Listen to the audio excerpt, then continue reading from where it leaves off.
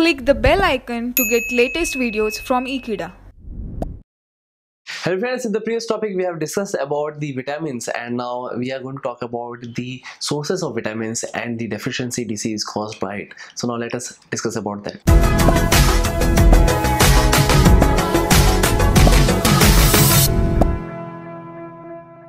So friends, in the previous topic we have discussed about the vitamins as well as the classification of vitamins, and now in this topic I'm going to talk about the sources of the vitamins and the importance of those, as well as we are also going to talk about the deficiency disease caused by it. So now let's get started. So here we have a table so that we could understand what are the sources of the vitamins as well as what are the deficiency disease caused by it.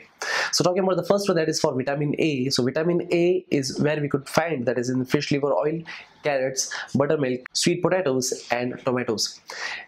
And the deficiency disease that could be caused if that is not been present in a sufficient quantity in our body, so therefore the night blindness, dryness of skin and the retardation of the growth can also occur because of the deficiency of vitamin A.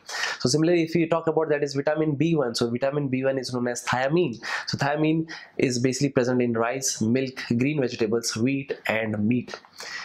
And the deficiency caused by it is beriberi, that is loss of appetite or retardedness of the growth.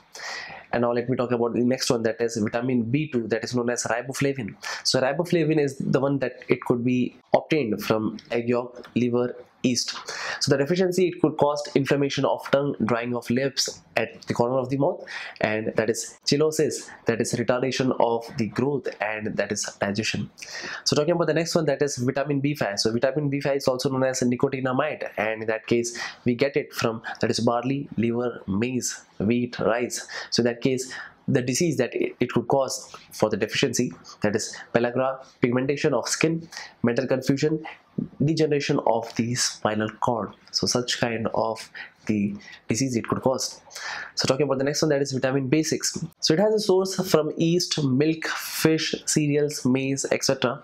And the deficiency disease that it could cause is convulsion, mental changes, failure to gain weight. So this shows that how much the vitamins are needed to our body.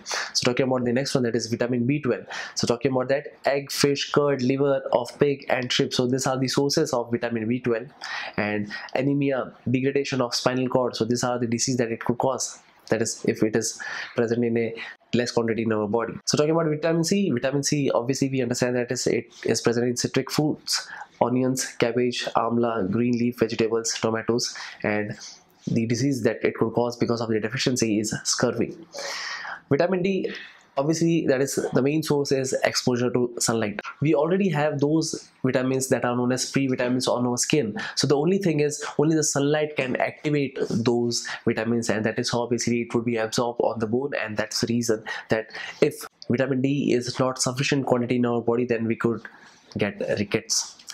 Talking about the next one, that is vitamin E. Vitamin E is basically present in vegetable oils like wheat, germ oil, cottonseed oil, soybean oil, etc. And the deficiency disease that it could cause is muscular weakness, abnormal growth.